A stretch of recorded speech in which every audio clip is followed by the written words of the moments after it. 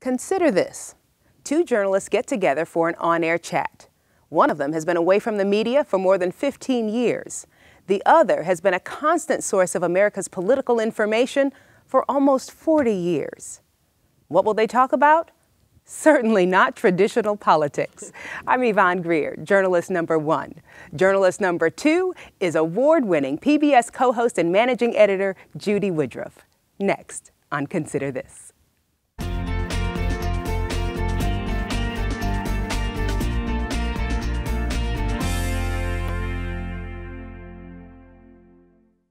Finding a profession you could enjoy for decades is certainly a gift to be treasured, and our guest Judy Woodruff has done just that with America's political climate. Welcome, welcome to Consider This. Yvonne, it's great to be here, and it's great to be back in Peoria. Thank you so much.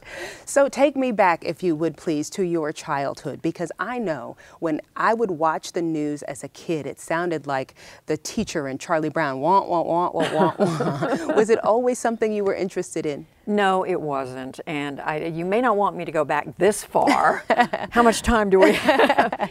But I grew up as an Army brat, born in Tulsa, Oklahoma, moved to Germany as a little girl, and then came back to the U.S., lived all around the U.S. at different Army bases, then to Taiwan, back to the U.S. again. Eventually, my father was based at Fort Gordon, Georgia, near Augusta, so that's where I ended up going to school and graduating from high school. When I graduated from high school, this was back in the 60s, there really weren't very many women role models. My mother had never even finished high school, much less gone on to college, but she had constantly said to me, "You're going to get a college education, you're going to college." But when it came to thinking about what do I want to do, I wasn't sure. And so I headed off to school, decided to major in math because I actually liked math. But somewhere along the way, changed course, fell in love with political science. And that's how it all kind of got started. Was there a defining moment for you in one of those poli-sci courses? Well, it really was. It really had to do, and this is a tribute to the profession of teaching, it had to do with a professor I had in my freshman year at Meredith College in Raleigh, North Carolina. I ended up transferring later to Duke, but I happened to be taking a course in calculus at the time.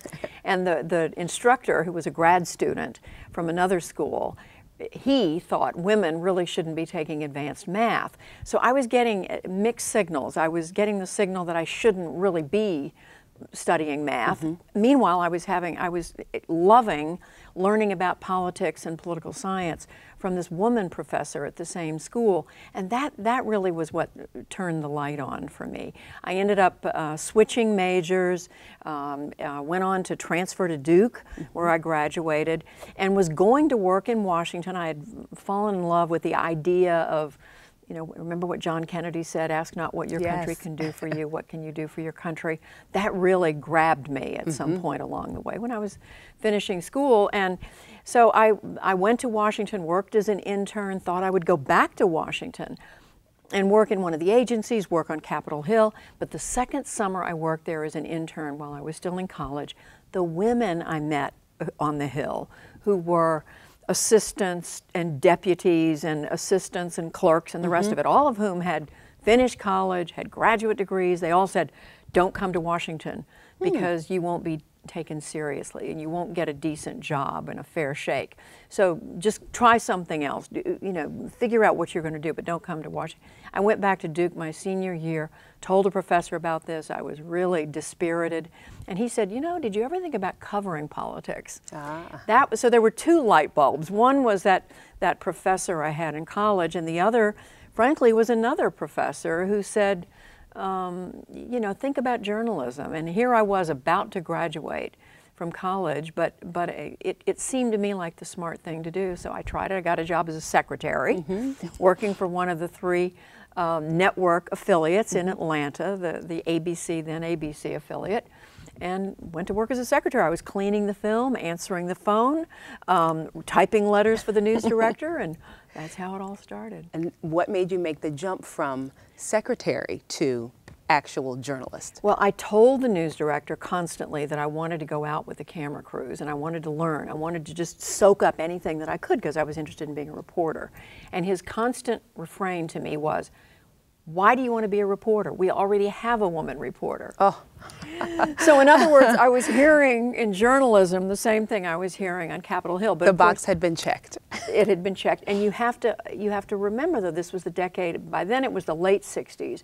The women's movement was in full flower in this country. Women were marching, but it was taking a long time. And these were very male-run institutions, whether it was politics, Capitol Hill, or whether it was journalism. It was mostly men. Women were still tokens. Fortunately, after a year and a half at that station, another one of the news directors in town, I had been lobbying anybody I could find, calling, writing letters, writing radio stations, anything I could do to get a job.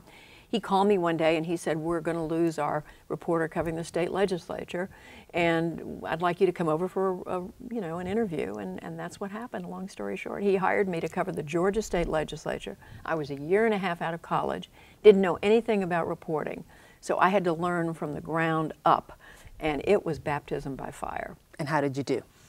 Well, in the beginning, it was kind of ugly. First of all, I didn't know who. I majored in political science, so you would say, well, you knew something about it. But the fact is, studying political science, and frankly, a lot of it was international politics relations, and covering a southern state legislature with 205 members of the House of Representatives, 56 members of the state Senate, there was a lot of getting to know that had to happen. I had to know who people were, had to understand the issues. Of course, I was reading up. But you just, you're not handed a silver platter and people say, here's how you do it. You're thrown in and they wait and see whether you drown or not. But you are obviously a woman who loved the homework. I love the homework. I love getting to know people. I just felt like I was in my element. I was working long days. I was working weekends whenever I could. And that's how I learned. I spent 5 years covering the state legislature. When they weren't in session, they were only in session, for part of the year. I covered City Hall in Atlanta. I sometimes covered the County Commission in Atlanta. I covered local crime a little bit. I mean, I tried to sort of get my feet wet in a number of different areas. But along the way, I just fell in love with journalism and reporting, and that's how it all happened. And now you've worked for most of the major networks, CNN, NBC, PBS. When did you get your first network break? Well, what happened was I had been covering the Georgia politics for 5 years, and I was watching my colleagues go off and apply for jobs in bigger cities. Atlanta's a big city, of course, but they were getting hired in Washington or New York or LA to be reporters and anchors. And I thought, life is passing me by. I'm all of 28 years old. I need to go do this. You're about to be washed up. So I just took it upon myself to, without any real introduction other than a letter from the news director to the people at CBS, I went up and knocked on the doors of all 3 networks in New York and did cold interviews. I mean, without any real background, and said, I'd love to come to work for you as a beginning reporter. And they were very polite, but they didn't have anything. And I think they looked at me like, are you crazy? But that act in and of itself takes a lot of chutzpah. Where does that come from? In retrospect, it takes, because I'm not naturally, if you meet me and you didn't know what I did, you'd probably think I was a fairly soft-spoken, a little bit of a Southern accent from all those years we lived in the South. Not laid back so much, but not a pushy broad, if you will. But I had to have a lot of confidence to do that as I think back on it. And one of the NBC vice presidents said, look, go take some voice lessons, work on your Southern accent, because by then I had developed a little bit of a Southern accent. And he said, call us in another year. So I went back to Atlanta and I was completely defeated. I thought, a year, you're 28 years old. I was anxious to move ahead. I saw my life passing by. And 2 weeks later, I went through the yellow pages, found a voice coach, called her up, made an appointment, had not even had my first appointment with her when he called me back, this vice president at NBC News, and he said, we've just fired our reporter in our Southeastern Bureau, which was located in Atlanta. And he said, can you just quickly send me another audition tape? Long story short, within 2 days, they had hired me to be their reporter. So that's almost miraculous. It's kind of miraculous. I mean, as I think back on it, the timing was pretty extraordinary. And I went to work for NBC. At that point, I thought I knew a lot about reporting, but again, it was a huge learning curve because the networks have their own way of doing things, their own way of writing stories, of putting a story together, of developing a story, and you've got to run all your scripts by an editor and you don't see in New York, you're on the road. I mean, I lived out of a suitcase for 2 straight years. I was called in the middle of the night to go cover a hurricane or once a hanging in the Bahamas. I was responsible with one other correspondent for the entire 10 states of the Southeast plus the Caribbean. And I went to cover a hanging in an American young man had been convicted of a crime. So I went sent down there to, I never got into the prison, but I was standing outside talking about this execution and thinking, you know, who knew starting out covering politics I was going to be doing something like this. But it was, you know, all in all, it added up to experience. I was covering murder trials. I covered, for a while I called myself the wildlife reporter because I was covering fire ant plagues in South Georgia, alligator farms in Louisiana, blackbird kills in Kentucky. They would just send me around to cover whatever was general news. But along the way, what happened was the fellow I had covered as governor of Georgia, Jimmy Carter, also was running for president, the peanut farmer who nobody took seriously. And I kept saying to NBC, you better pay attention to this guy. He's really serious. Lo and behold, he starts winning. And they let me cover him a little bit, but then as soon as he started really doing well, they pulled me off the campaign because I was so green. I was brand new at the network, but I hung in there. I mean, they let me be kind of the third man in the totem pole for pretty much all of the 76 presidential campaign.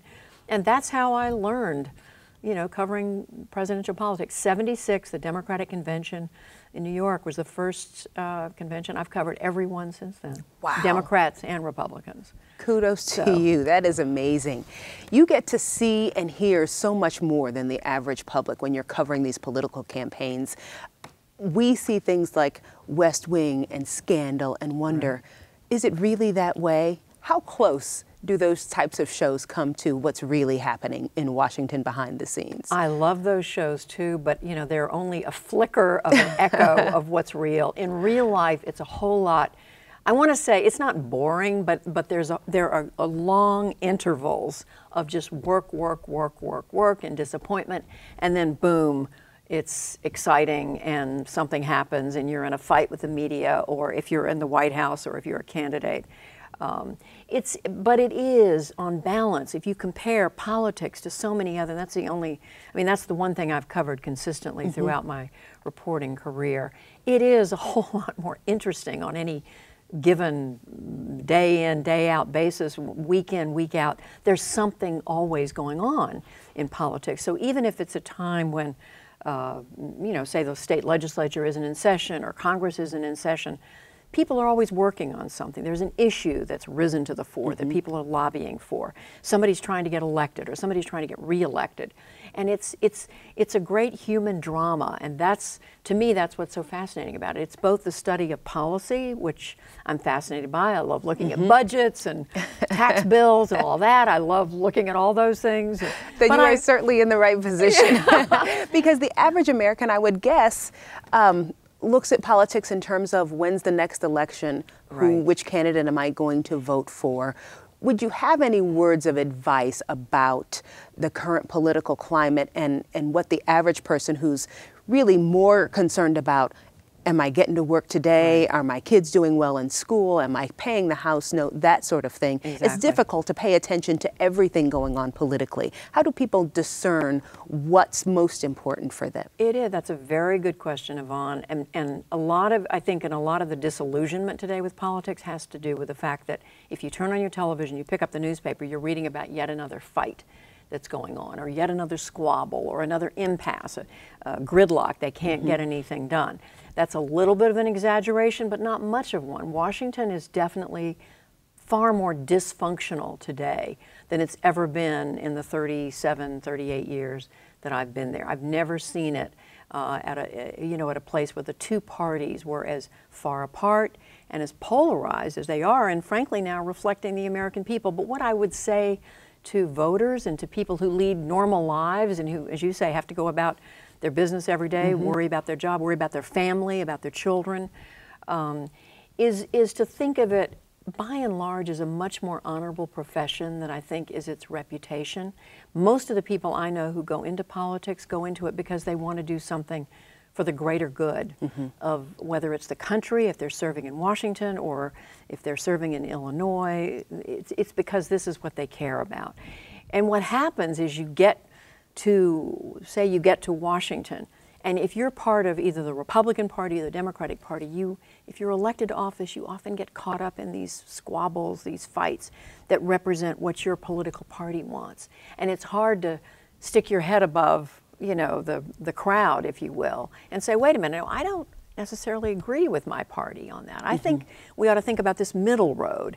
That's kind of discouraged. I mean, today you are rewarded or punished if you don't go along with your hold the party line.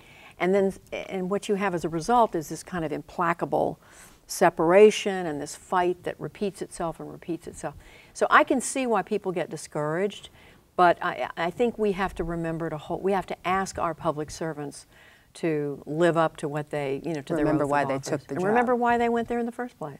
I know that you're in Peoria to interview our former 18th District Congressman and former Secretary of Transportation, Ray LaHood, who has written a book on bipartisanship and his efforts in that regard. Do you see that there are a lot of bipartisan efforts currently underway to help combat some of those things you were just talking about? There are efforts underway, Yvonne, but they're very much under the radar. They're smaller efforts. I mean, there are several nonprofit groups in Washington that are working toward bipartisanship, even nonpartisanship. There's a group called No Labels that's trying to get the parties to work together. There are groups on Capitol Hill that are quietly trying to get the two sides to work together. But when it comes to the leadership, and especially as we head into a presidential and another congressional election year, there's so much at stake in all of these races that the leadership finds it very hard to put their opinions aside and their preferences aside and say, oh no, let's try to find a way to work together. I mean, listen to the presidential candidates right now. I mean, they're on a separate track. They're running for the White House. And the last thing you're seeing them do, for the most part, is say, you know, some of them will say this every once in a while, but generally they're trying to draw stark differences between themselves and the folks on the other side of the political aisle. Because they're right. Who are they appealing to right now? They're appealing to partisans in their own party. They're heading into the primary season in early 2016. So Democrats are looking to appeal to Democratic voters. Republicans are looking to Republican voters.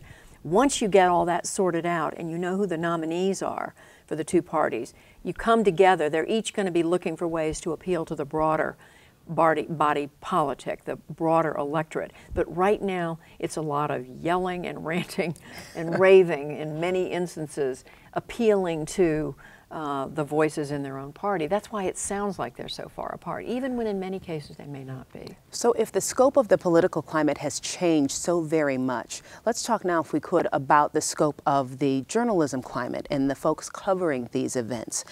Do you find that there is still that, in my heart, this is what I've done because I want to bring the information to the people? Because sometimes, again, as a layperson watching the news, it looks like, well, you just seem to be kind of in this for you and the salaciousness of the argument and that sort of thing. Speak to me, if you would, about the changing face of journalism, the power of women now in journalism, because there are more of them, but still not many more in the controlling aspects of journalism. Well, the first thing I can tell you is from the standpoint of the PBS News Hour, which I'll give a plug for right now, that my co-anchor, Gwen Ifill, and I feel very strongly that what we're in this to do is to inform people, to shine a light on the most important stories of the day, every day that we do the program, and to invite people to make up their own minds. That we're not a program you come to for shouting and screaming and taunting and criticizing. Yes, we want people to come on and be candid and direct about their views. We're not looking to suppress disagreement, but we're there to inform and to enlighten and to give people the whole story, and then they can make up their own minds. But granted, we are one slice of the news media picture. There are a number of other outlets out there who like to do it in a different way. And to my knowledge, is there another media outlet that has two female anchors? We are celebrating the fact that we are it. We are the first female co-anchor team to broadcast on national television. Outstanding, Pretty if exciting. I do say so myself. Pretty exciting, pretty exciting. So we just celebrated our second anniversary of co-anchoring together. But to get to your question, Yvonne, about what's happened to the news media broadly, clearly there's much more opinion out there than there used to be. Clearly there's more rewarding of conflict than there used to be. There's so many more outlets, so many more shows. Some channels are just about conflict and just about one side of the political spectrum or the other. You know, if that's what people want, they've got plenty of places to go, not to mention online, on the internet, social media. But what we're trying to do at the News Hour on public broadcasting and also online, I mean, we are very, very dedicated to our online presence and to having a presence, a strong presence in social media, Facebook, Twitter, and so forth, and trying to do much more of the interactive kind of journalism that the younger generation has come to expect. We think that's the future, and the future is now as far as we're concerned, so we're doing a lot more of that, but we're committed to that. But you're absolutely right, journalism has changed, a lot of newspapers have closed down or downsized, and I think journalism in general has taken a big hit in this country, and we're kind of in the middle of a transition figuring out where we go from here. But in the meantime, we're trying to stay true to what we believe. You spoke about your challenges as a woman trying to enter the news industry, and I know that you are making strides to help other women enter the news industry and do well as journalists. Tell me about your foundation. There's an organization called the International Women's Media Foundation that a group of women journalists in Washington and New York and I were involved in founding exactly 25 years ago. It was around 1990, and we had organized an international conference for women journalists. This came about at the time democracy was, I guess you could say, breaking out in different parts of the world. In the Philippines, they were coming out of the Marcos regime to a more democratic system. South Africa was changing from an apartheid system to moving towards something more democratic. Certainly in Eastern Europe, the Soviet Union, we were right on, there was just change everywhere you looked.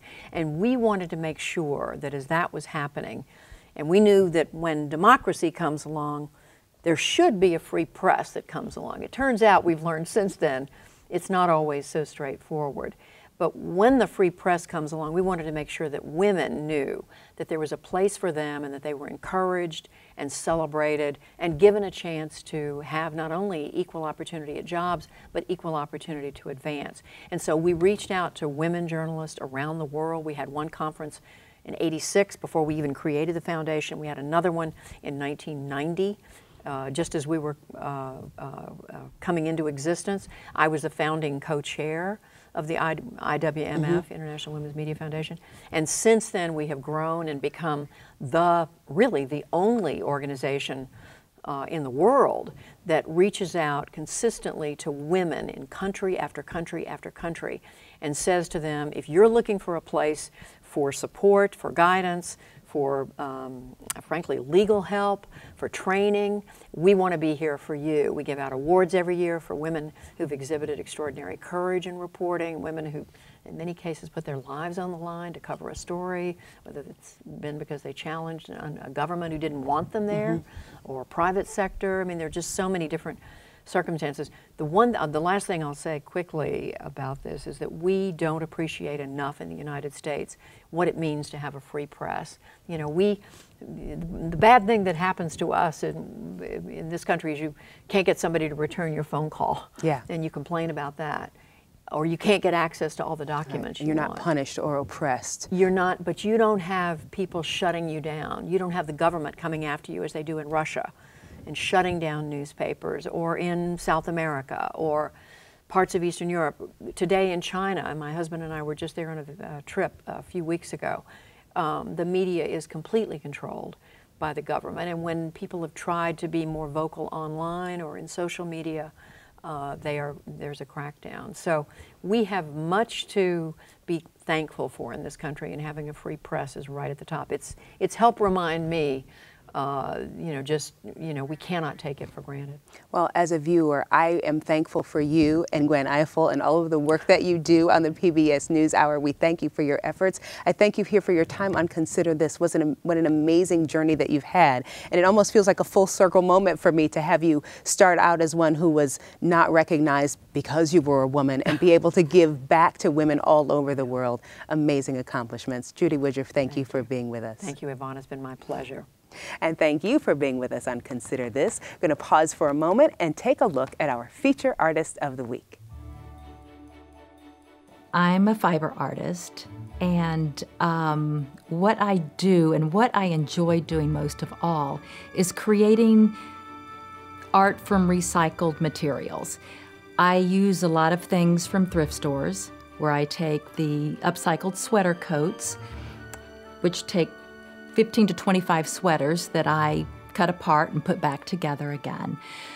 I really love doing the big dresses, and a lot of these are created by using recycled materials or things that have been used in other projects. I like conceptual pieces the best. I've always loved art ever since I was a baby. I used to color my father's medical books. I've always had a love for art. I trained as a registered dietitian, and it wasn't what I wanted to do. So I had an opportunity. I came back to Peoria, and I thought it's now or never. The reason I started doing fiber art is really multifaceted. I've always enjoyed working with my hands and using fiber. Fiber art is many things. It's not going to Walmart and picking out cheap yarn and knitting a baby blanket.